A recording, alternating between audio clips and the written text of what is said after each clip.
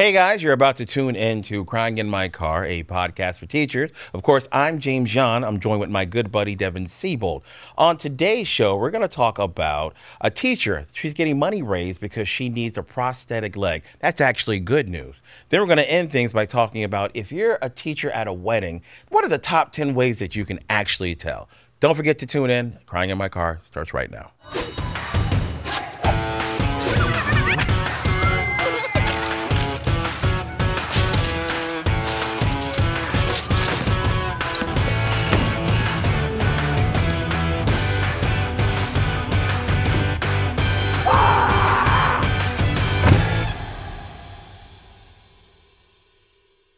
Hey everybody, this is Crying in My Car, a podcast for teachers. My name is Devin Siebold, and I am a former teacher and also a comedian, and I've got my good buddy, Mr. James Jan. What's going on, everybody? He's a comedian and a parent, and we are sponsored, obviously, by Board Teachers. Be sure to follow us, follow them, and subscribe to the podcast. Share it. 5-star ratings are much appreciated. We do appreciate that. Now, on the interwebs, we see a lot of crazy things. We're going to jump right into it. Oh, I like it. I saw one today that I get and I don't. I would love your input on this. I'd love other people's input on this as well. There was a meme that was going viral. It wasn't really a meme, just a picture with a quote, and it was a 25-year-old millionaire, startup millionaire. You have a lot of these startup millionaires. Yeah. And his quote was on there, and it was being hotly debated. He said, drop out of college. You don't have to go to college to do what you want. Basically just said it's not for everybody, and people ran with this, and people were like, oh, you don't need college. Yeah. College is overrated. College is not something that's for me. Okay, slippery slope. It is a very slippery slope. And as a parent, let me tell you something. I've heard this before. Yeah, I too listened to College Dropout by Kanye. Okay, I hear him tell you over and over again, you don't need to go to college. College is not for everybody.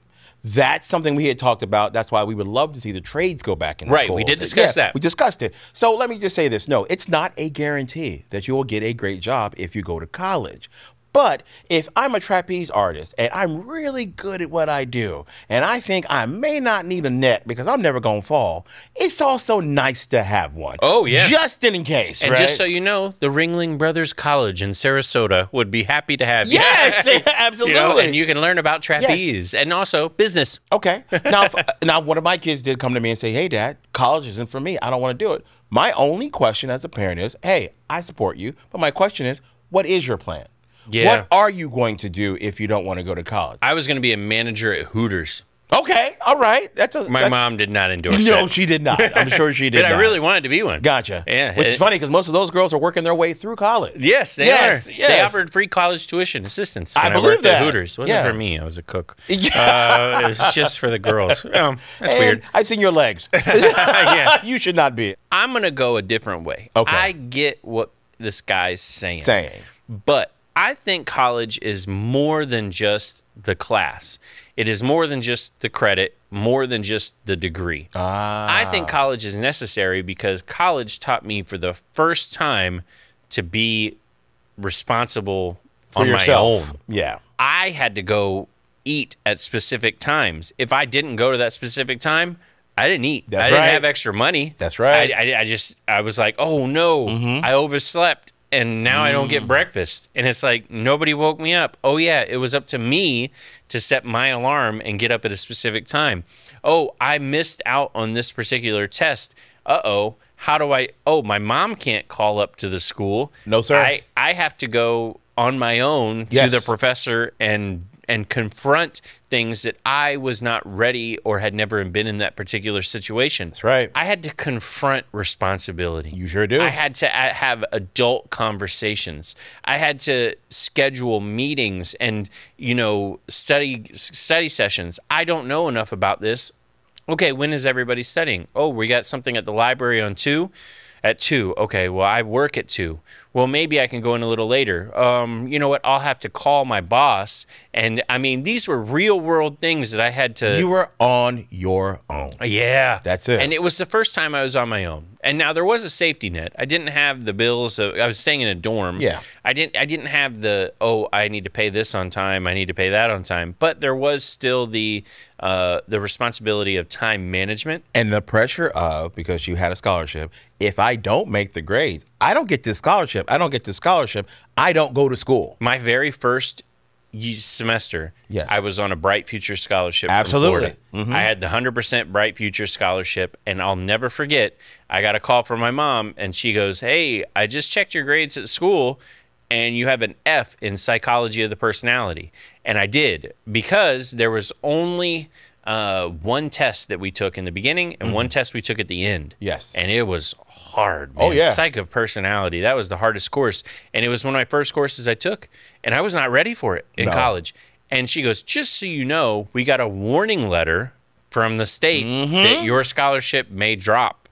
And I was like, oh, there's consequences to bad grades here. Yeah, there you go. Yeah, okay. And they're going to cost me tens of thousands of dollars in the future. Yeah, you know what? I'm going to get that grade up. You know what? I feel inspired. Yes. Yeah. I suddenly, and I started working harder. Started doing I said, oh, I have to study here. High school was such a breeze for me, and it was too easy. Yeah. And then when you got to college and it was like, oh, this is real. Yes, right. You know? All the courses are condensed. Yeah. It's all on you. No one's calling you. You can walk in late. No one's going to get mad. It's all on you. Yeah. And that was the thing that I had to kind of accept. And I will say that college to me was about the experience. Okay. College to me was less about the knowledge that I was able to pick up. I picked up some great knowledge. I went for secondary education and social sciences. I think I was a better teacher.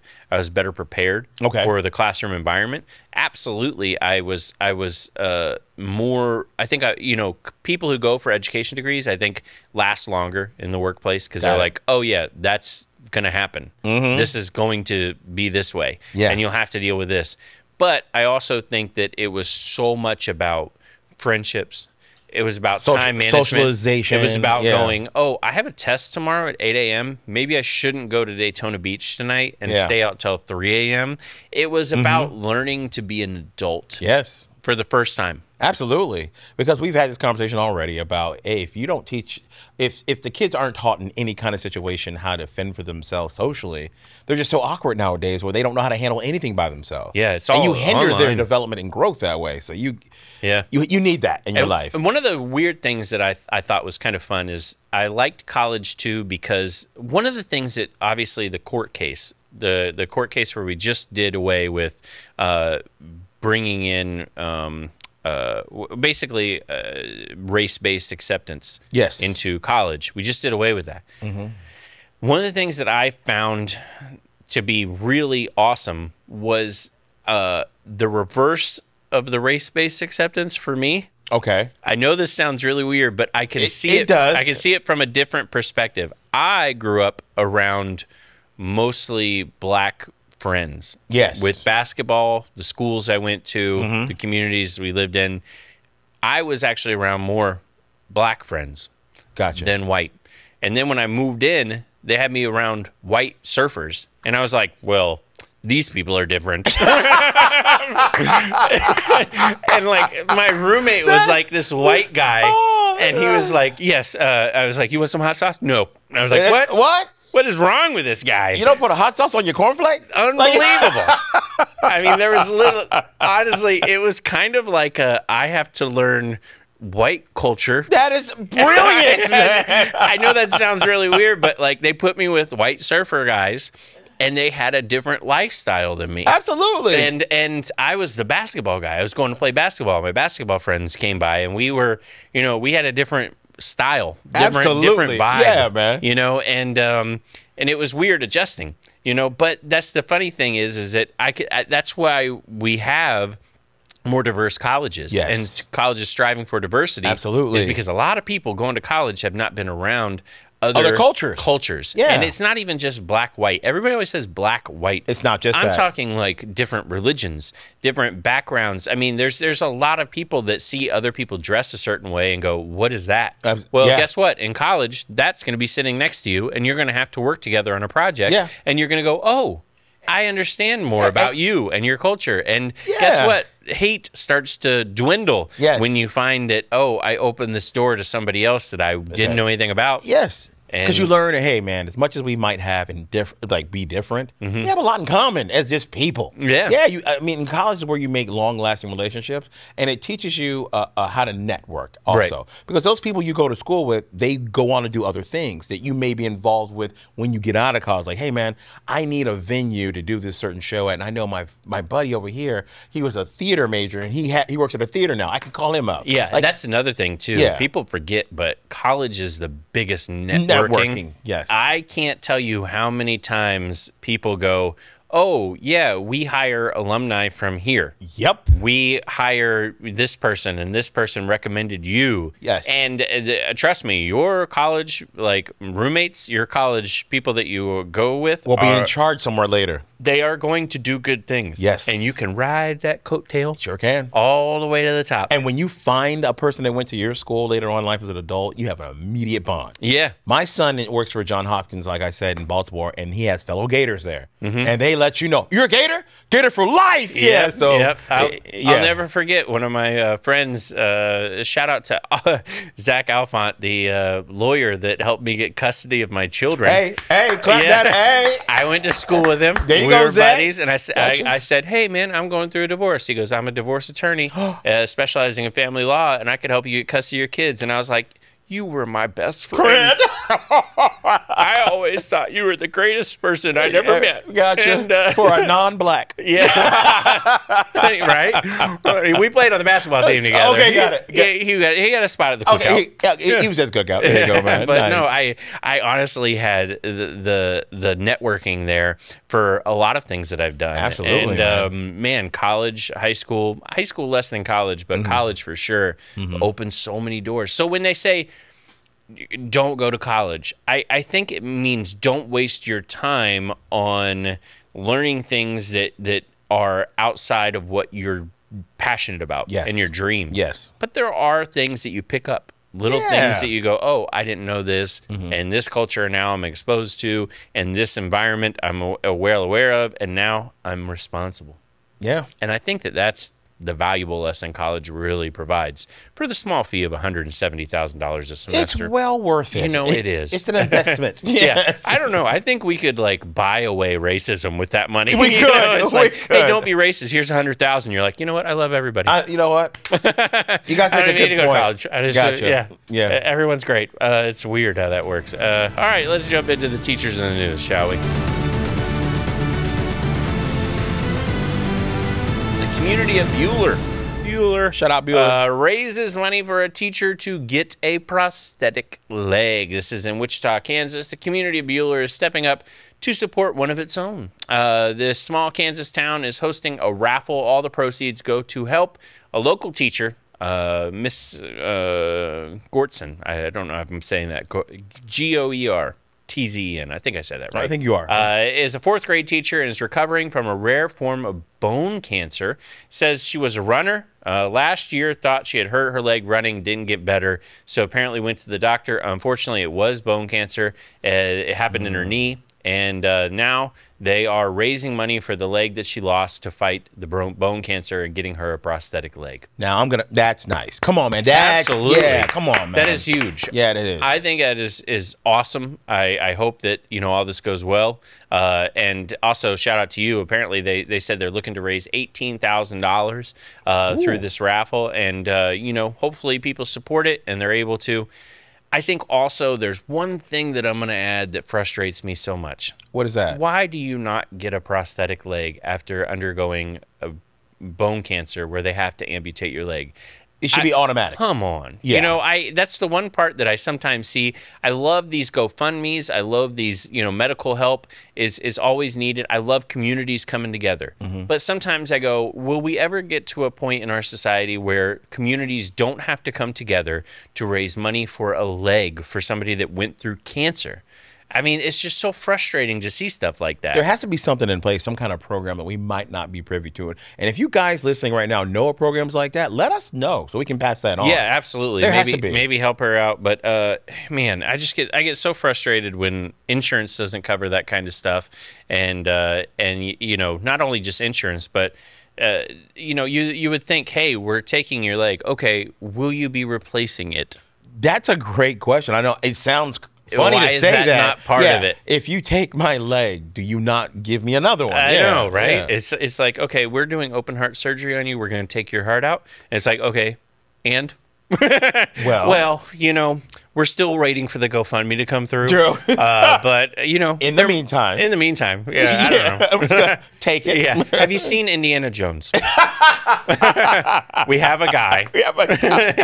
He's gonna come in and hold it. Yeah, and he's not wearing shoes. But yeah, so I get frustrated with that stuff. But I hope the community comes together. I hope there's a positive outcome. Yeah, and sorry she had to go through that for sure. Absolutely. Massachusetts adjusts licensing rules amid a teacher shortage. Now we have discussed this at length. A lot of states just dropping down those requirements to be a teacher. This one, you no longer have to take the state's exam in order to be a teacher. So they're going to do that. They're creating a provisional license, and they're also going to hopefully hire more special education English as second language and create a new license for pre-K teachers of students with disabilities. So they are reducing the licensing requirements. Now, we've seen this. This one caught my eye for a little bit of a different reason. Okay. This particular line. The board also voted to create a new provisional license for school nurses because they're understaffed in districts. You know, I don't want to get to the point in society where nurses have a provisional license. Like, we don't have enough nurses. Have you heard of Band-Aids?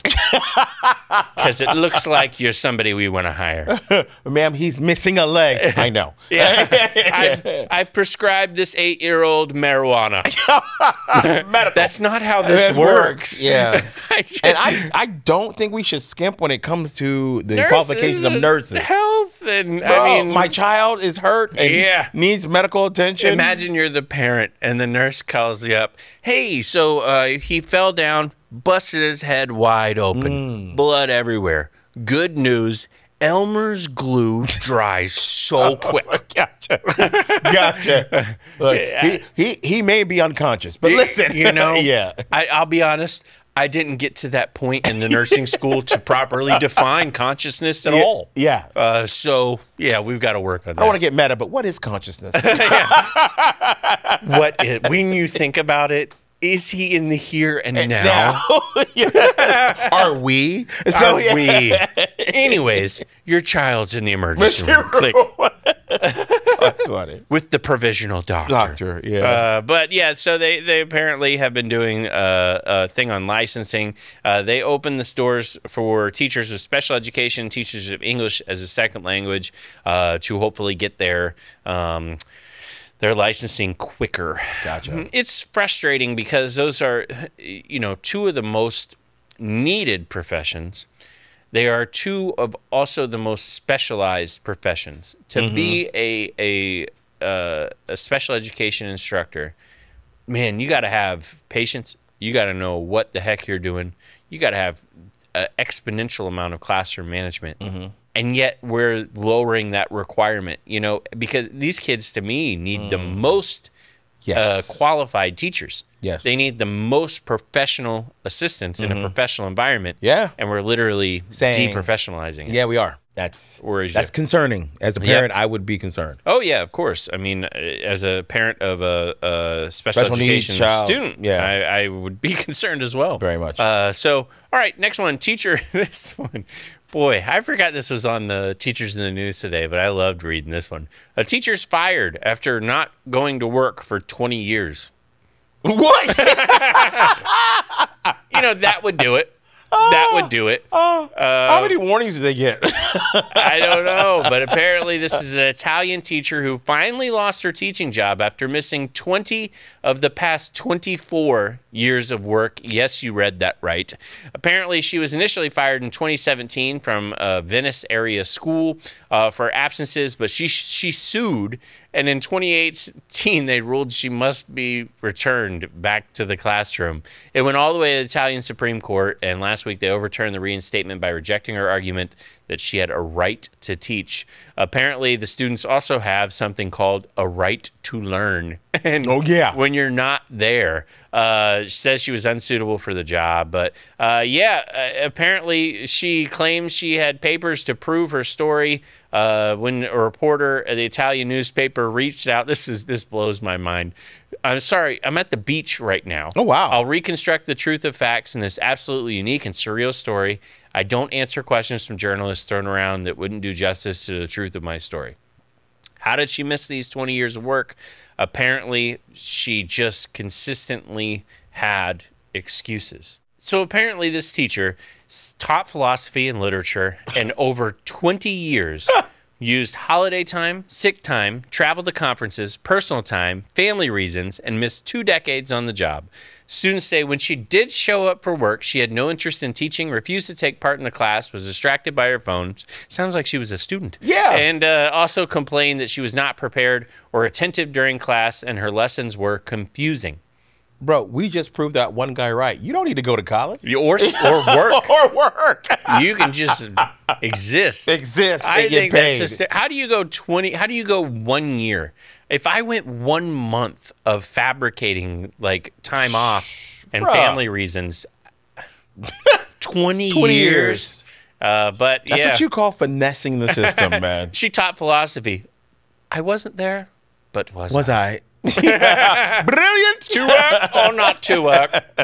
I will not. And scene. Yeah, used holiday time, sick time, traveled to conferences. Can you imagine? They paid for conferences for They paid for her to personal go. time, It's for her not to be there. family reasons. Oh my gosh, I don't know. I that just blows my mind. But I thought that was hysterical. All right. And this last one here, before we get into the last topic I'm going to discuss, is there was a teacher, this is a New York Post, says, I was fired from teaching after a jealous colleague reported my bikini pics. Oh. And I thought to myself, yeah, there's more to this story, especially when you're reading the New York Post. It says, I was fired for teaching after a jealous colleague reported my bikini pics. So then I read, a former teacher was fired from her classroom after a jealous colleague reported the bikini pics, and apparently she has no apologies and has learned to love her physique. Wow, this is a great, empowering story. Yeah. Anyways, it was reported that she instructed students to call her Buttercup, a nickname she used on her OnlyFans account. Oh, no. Okay, so there is more to this story. Yeah, apparently she'd been sharing sultry selfies on her OnlyFans outside of school hours and was fired for it. Okay. Yeah, okay, so that's not the story that the headline gave, but okay. But apparently a year on from her firing, this particular model, I'll use that loosely, said that it was a blessing in disguise. She made money from her first month on OnlyFans, more money than she did during her entire teaching career. I believe that. I believe that too. I believe that, man. And apparently, she's doing well on there. You try to read this. She said that a jealous coworker did report me to my boss and stated that I was posting bikini pictures on social media. Well, she was. She was. And apparently these bikini pictures had a link to go along with them. They sure did. And these bikini pictures were not just bikini pictures, but very tiny bikini. Tiny bikinis. Pictures. And very revealing. Yeah. So, you sit there and you go, okay, the pictures that I am looking at right now, I cannot share. You cannot. And the reason but the funny thing is they're on her Instagram. They were on her Instagram. Okay. A public Instagram while she was teaching. So. Oh, here's a quick question for all of us non-teachers out there. You guys have certain rules that you can't, about what you can and cannot do publicly and what you can show. You have ethics. Gotcha. And you also have some guidelines from social media policies. So let's say it was a man, reverse that. He had pics of himself in swim trunks, but he had a shirt off. Yeah. How would that be viewed? I don't know. I think that's a society thing. Got it. I think that it is a workplace thing. Because I'm just trying to figure. It also is a society thing. Is it truly because she was in a bikini, or is it because she's a woman and looks good? Well, I mean, I'll answer this. There is the teacher, and I'm trying to what's his name? Nick something. Nicholas Ferroni. Okay. So Nicholas Ferroni works out a lot. Okay. And he's a attractive guy, very ripped. Yeah. He posts shirtless pics all the time of him at the gym.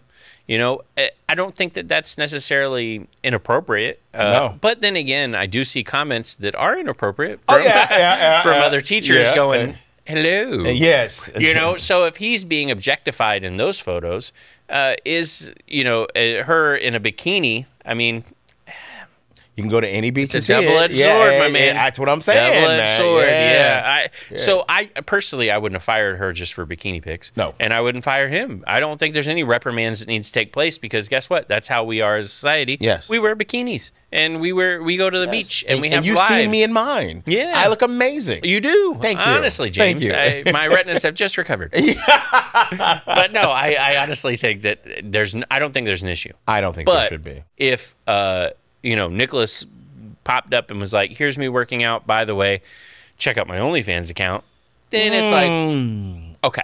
All right. There's different motivation behind these photos now. Yeah, it's not just, hey, look, I'm physically fit and look how much better looking I am than other Self-love. teacher comedians. Yeah, I know. Look at the You're gonna get there, sweetie. I'm trying. Gotcha. I do push-ups, but apparently not like Nicholas. I need to do pull-ups. I need to not stop doing push-ups. No. I should have done push-ups during this You should podcast. have. You're like, you're behind. Yeah, I by the way. am. But no, yeah. So I again, I don't agree with the headline. Let's say what it is. Teacher was trying to seduce, and also we brushed over the fact that she was asking her students to call her the pet name that is her OnlyFans name. No, Not okay. no, That's inappropriate. All right. The last thing I want to talk about, Mr. Yan, Okay. is there are teachers that are preparing to strike.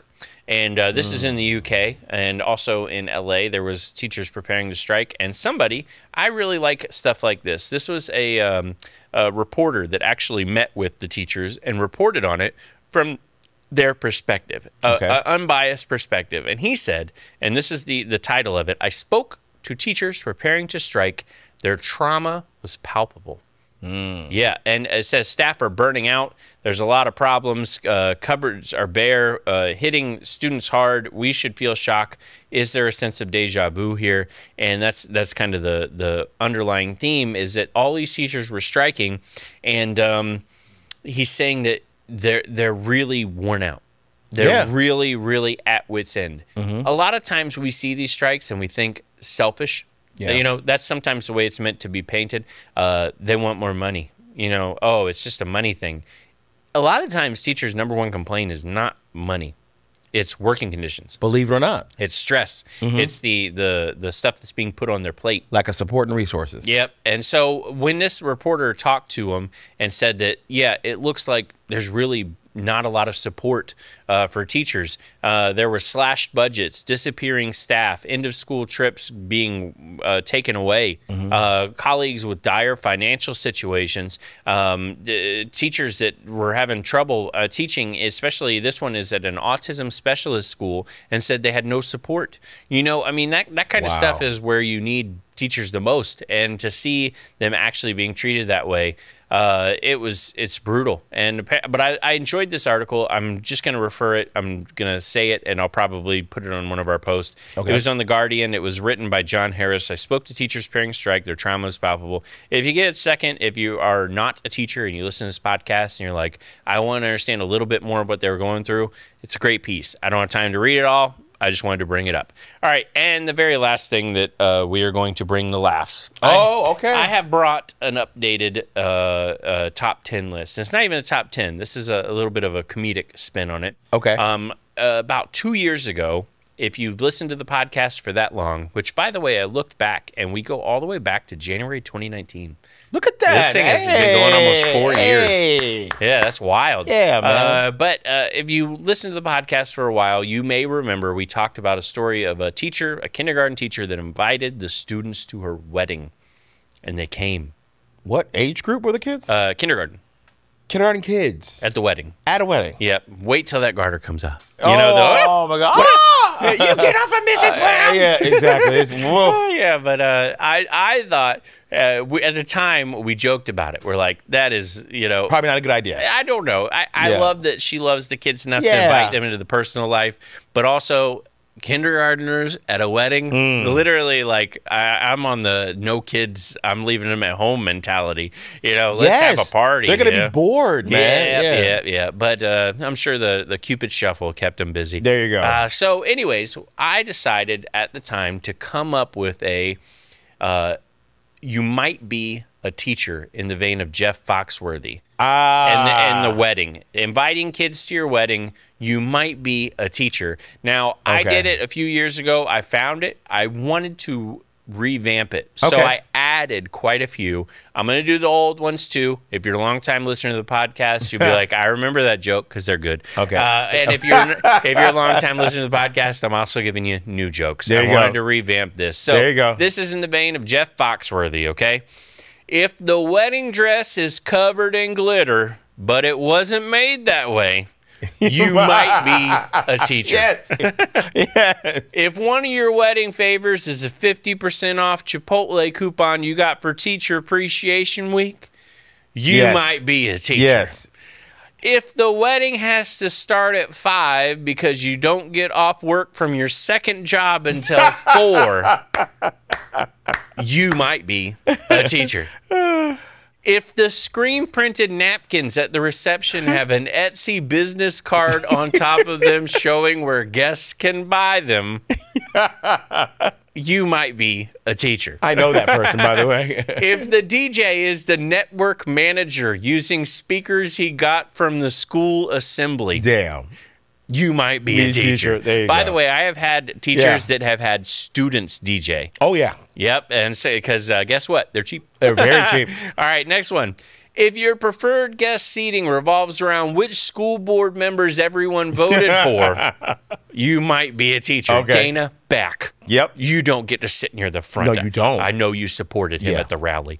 If no one can throw rice at the end because your cell phone is in there after a student put it in the fish tank, you might be a teacher. That was good. That was very good. If the dessert bar is all fundraiser peanut brittle baked cookies and world's finest chocolate bars, That is the truth. you might be a teacher. Yeah, and I might be buying a whole box. I am eating everything, let me tell you. If Pour Some Sugar on Me is both a song played at your wedding and what you whisper to your coffee every morning,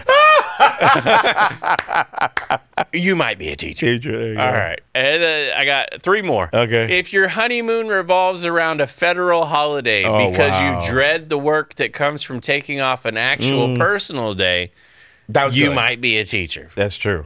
If after the bouquet toss you request the flowers back so you can get your deposit, you might be a teacher. And the last one, the number one way you know that you're a teacher at a wedding, if the bride looks like she's taking out wedding vows, but it's actually just more papers to grade, you might be a teacher. Very nice. Yeah, man. so Very the nice. teacher, I wanted to bring that one back. That's funny. I read it. I was like, man, I remember that one. I love that story. I don't know if she's still, I hope it's still a very happy matrimony. I hope she's still teaching. And it would be so wild to see as those kindergartners get older, bigger. you know, hopefully when they have their wedding, they invite their teacher back. That would be pretty nice, cool. man. You know, you never know. Sometimes they just forget about you. I wonder if she invited the kids to the divorce.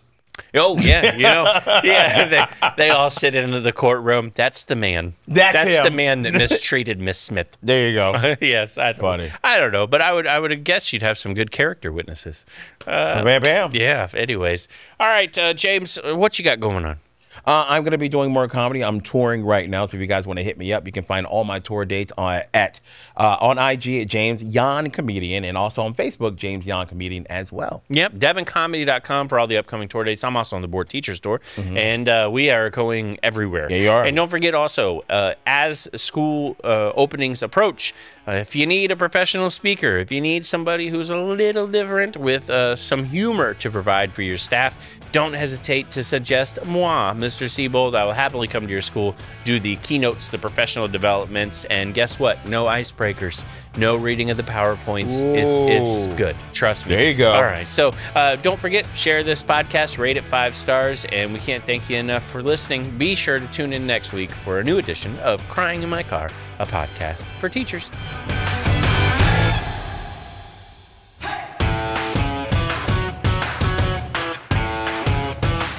There might be a clip up there. There might be a clip down there. If it's got our face, if it's other people's stuff, come back. Don't click on that, but us. Suggested things, that's us, Crying in My Car, Devin Siebold, James Yon, bored teachers, watch. New trailer for Indiana Jones. No, don't do that. Don't do that.